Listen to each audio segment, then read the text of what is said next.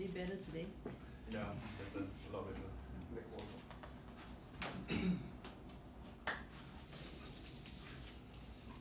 Okay, will you start? Again? Okay, hi, morning everyone. Good morning. Morning. Okay, so hope it's bright and early, so hope you are energized and ready for battery, on how batteries work today. So battery has a lot of energy, so I hope you, after a long night's sleep, you're already charged with batteries. Right, so this course is going to take 15 minutes, so we're going to be quite, we'll be going through things quite quickly, but I hope you pay attention so that you don't miss out on anything. But before we begin, just like to set some ground rules. If you need to take some phone calls, please do so outside if need be. Best is if you don't do that, and then we try to be more cooperative with one another, don't disrupt your other learners, and then we all contribute to learning. Is that agreeable? Yeah. Okay. Okay, I need to pray 5 times a day, so maybe go for prayer very long. How? I think 15 minutes. I think that prayer can wait, right? 15 minutes. Okay lah. Okay. Okay. Very good. Okay. So without further ado, let me start on our first topic, which is how batteries work. Alright, if you just like to pay attention to the screen, I'll go through step by step. Right, the first thing is, a battery is made of 3 components. Right, we have the cathode, the anode, and the electrolyte. So these 3 components make up a battery, regardless of if it's a household battery or a car battery. These are the 3 main components. When the battery is not in use, electrons from the anode, which is the negative portion, wants to go over to the positive portion, but the electrolyte stops this process. What happens when you take a battery and then you plug it into, let's say, a electrical device like a fan or light bulb? What happens is the electrons, they pass through the wire. Oh, sorry. They go across and they power the light bulb. Simple enough? Does this make sense? Yeah, I just don't get it, because isn't it supposed to be cathode, not cathode? Oh, cathode. Okay. And anode, not. Okay, I think what you might be referencing is perhaps American English, but in Singapore we follow the Queen's English, so this is the pronunciation that we are going to be following.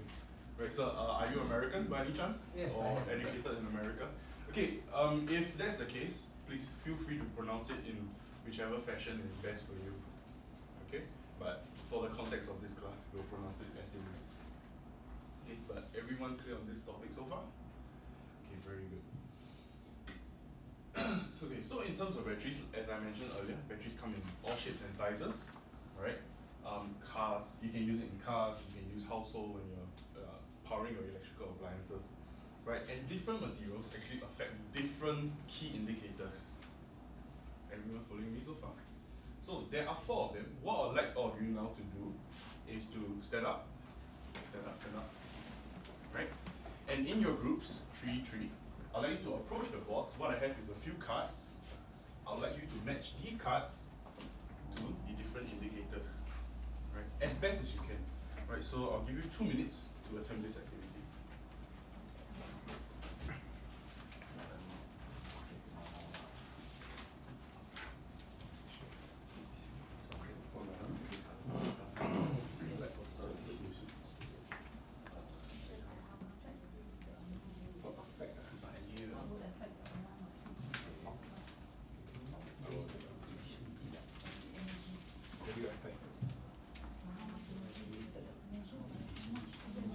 Thomas, share answer leh, come on leh. Share answer lah. Yourself lah. What fella do can already wa, then share answer. Don't worry. We'll be sharing answers later, right? So No, now for right easier, now, easier. so the thing now is we want to work in groups. So But you don't know the answer. I think no, you know the answer. the thing is, you're not supposed to know the answer now because I will share the answer later. Thomas does he knows the answer? Well, he might know the answer, but the point of all this is to do cross learning. In between.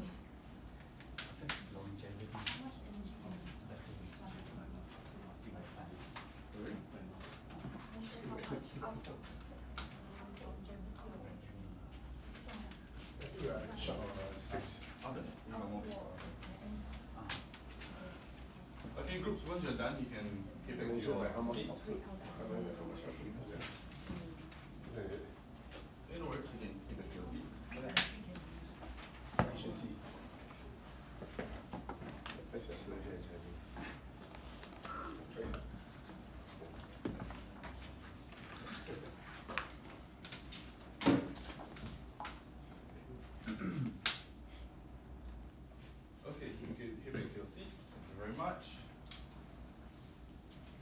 some of you have the right idea and you're moving in the right direction. I know this is a bit confusing, but no worries. I'll go through step by step.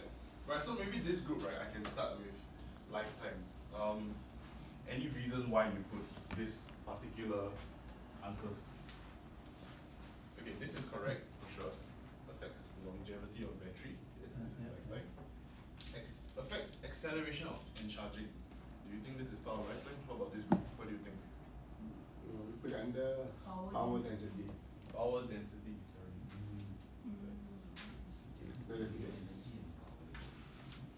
How about this group? Any thoughts? Just do not get forget. Okay, no worries. It's all power. Speaking of power, Yep. you see, there's a Duracell. In your opinion, Duracell or Energizer better? It depends on what kind of usage you're looking at, but really there's not much difference because each manufacturer does things So the differently. materials in the Duracell and the Energizer same. No, not necessarily. But I know what you're trying to ask me, but I think this is beyond the scope of what we're trying to learn today.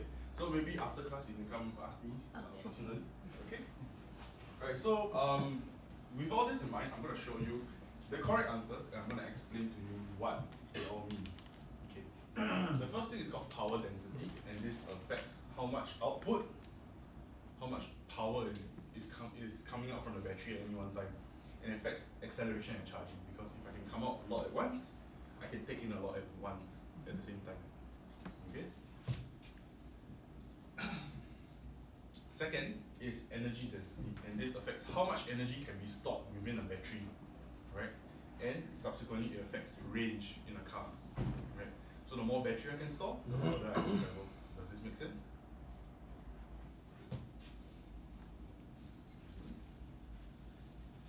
And then the next is efficiency. An efficient battery will convert 100% of whatever energy is stored into performance, right? We call wasted energy is in terms of heat, light, and sound. This is things that we do not need, right? So an efficient battery will not produce any of this. And the last one is called lifetime, right? So this affects the life, how many cycles this battery can be charged and depleted, right? It affects how long you can use this battery for. Any questions on these 4 points? So typically, how long can a battery last? Battery, it really depends on the manufacturer. Okay. So this is very very So good. does charging affects the longevity of battery? Charging. What do you mean by You know, if charging? you keep charging, even though it's not, it's at 80% you charge it, 70%. This is a very good question. Anyone got any thoughts on this question? But some of the chargers are like the fast charger, you can charge in a short time. Mhm. And some it takes longer to charge. It Okay, depends on the this vehicle, is right? we're going into something that is very technical already. But I think in the course of 15 minutes we won't be going into that. But if you want, you can sign up for the advanced course. Okay. So in this case, these are the 4 things that you need to know. All clear so far? Okay. So without further ado, I've got 2 worksheets here. Okay. So what we've covered today is how batteries work, number 1, and number 2 is the 4 key indicators of a battery. Correct? Okay. So I'd like you two groups to take 1 minute to prepare a 1-minute presentation of how you would explain your topic. Okay. Hi, welcome. Hi. Hi. I think you are. Thank you for coming. Please take a seat. My apologies. No worries. No worries. Please take a seat.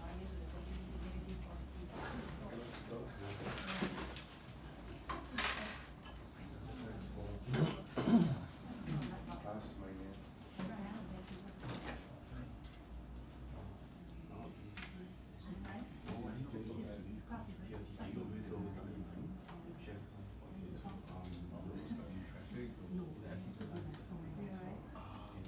Okay, the thing is, if I actually do at the end of our class,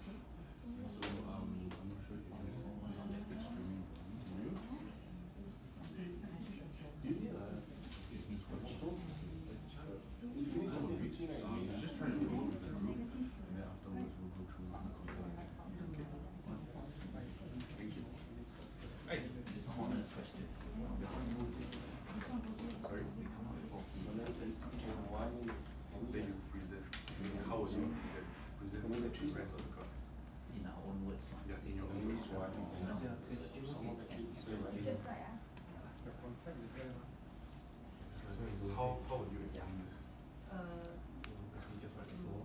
Okay, negative, positive, connect the once you connect into the circuit, Do you remember the three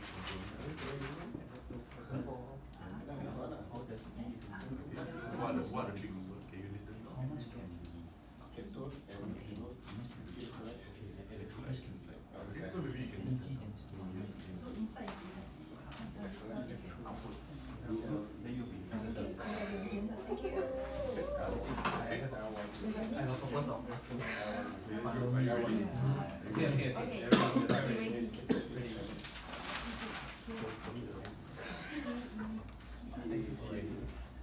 Feels good, right? Top notch.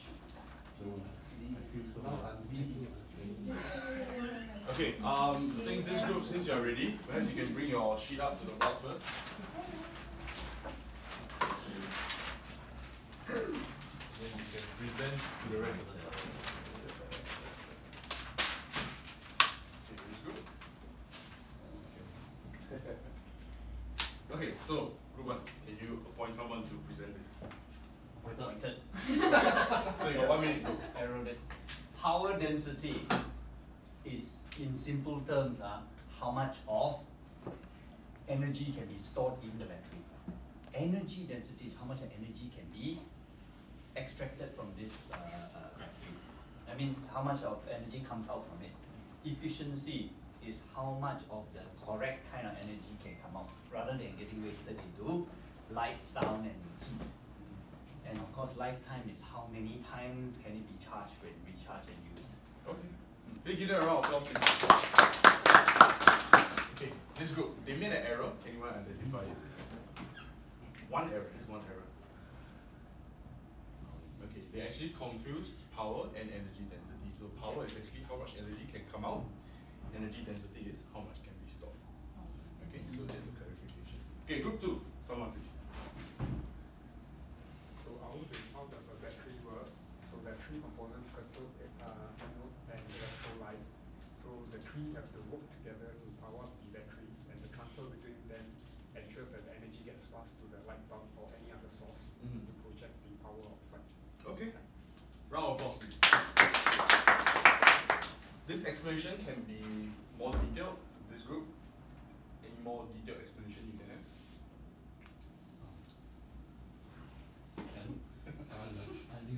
Okay, no worries.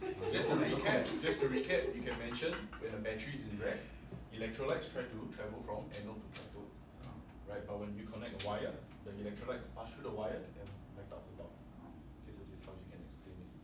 So, any questions on these two topics that we covered today? No? Okay, so might be a bit quick, but no worries on that.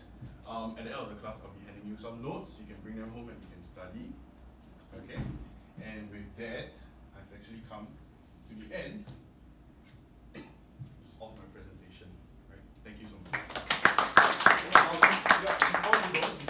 Before you go, I have a trainer feedback form that I'd like you to fill up. This will take no more than 2 minutes of your time.